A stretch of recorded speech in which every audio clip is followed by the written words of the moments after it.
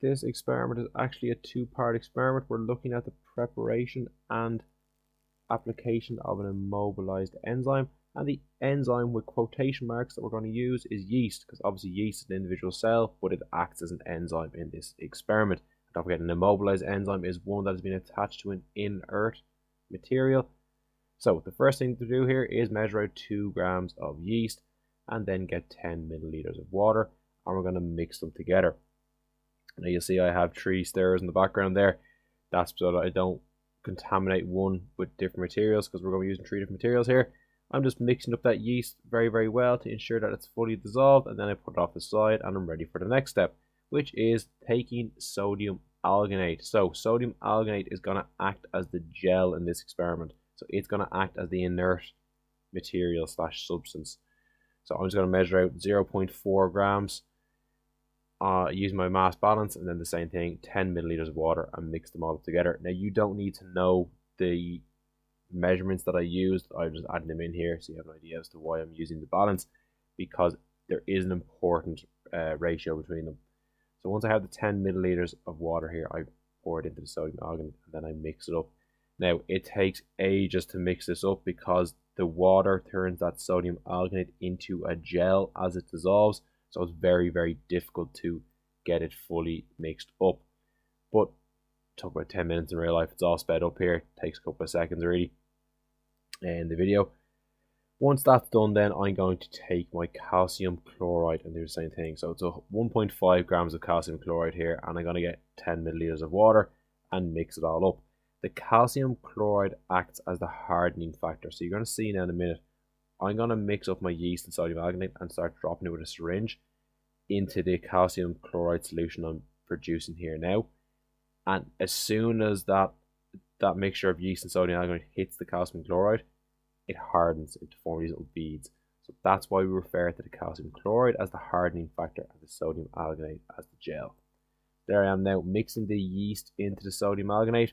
Again, spent ages trying to mix this up. It's very difficult because it is a gel-like substance. But once I was happy that it was all dissolved, I went off and I got my syringe. You can see here with the syringe, I'm going to try and take up a full syringe worth of this sodium alginate and yeast solution. I had to do this twice, but I'm just going to show you what it looked like once. And then I slowly begin to drop the contents of this syringe into the calcium chloride. Now, obviously, I put a good bit in there quite rapidly, but you can see those lovely little beads that are forming. So each drop out of the syringe is hardening on impact with the calcium chloride. And what I'm going to do is once I've finished adding in the yeast and sodium alginate solution, I just left those beads to harden for a full 15 minutes. Once they had hardened, I then washed them out and I made sure that all the excess sodium alginate and calcium chloride was gone, because I didn't want to affect the rest of the experiment. Now what you see is, while those beads were hardening, I prepared my sucrose solution. So I did this in the background. So I did 5 grams of sucrose for 500 milliliters of water, and then I just measured 50 milliliters into these 2 small beakers, and I'm going to add them into these tap funnels that I have here. The tap funnel on the right there, as you can see, has a straw in it. That's because that's the one I'm going to add the immobilized yeast to, and if there's no straw there, the little beads actually block the tap funnel itself. So you put a straw in advance just so that doesn't happen. Now I'm adding my sucrose solution into that second tap funnel there as well, in preparation for using it with my free yeast. So that's the last step there. You can see me now. I'm measuring out the yeast again. Again, doing 2 grams of yeast, 10 milliliters of water, mixing it all up. But I'm not going to immobilize this yeast. Instead, I'm just going to put it straight into the tap funnel.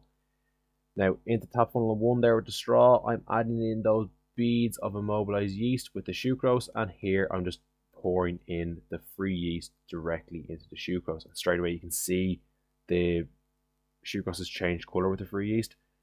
And there we have our glucose testing strips, otherwise known as clinisticks, which will change colour when glucose is present. So I've opened up the tap there on tap funnel 1 to start allowing product to be released from the tap funnel, and then I do the exact same with tap funnel 2, and then I get my clinisticks and then I add them into the 2 beakers, and when I get my colour change, I'll have proved that glucose is present.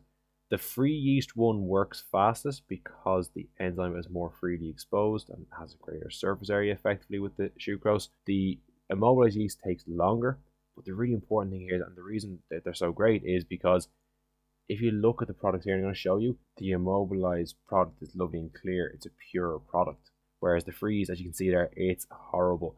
The yeast is still dissolved there with the glucose byproduct, whereas there we'll just have pure glucose. And those immobilized beads can then be reused again, which is the second major benefit of using immobilized enzymes.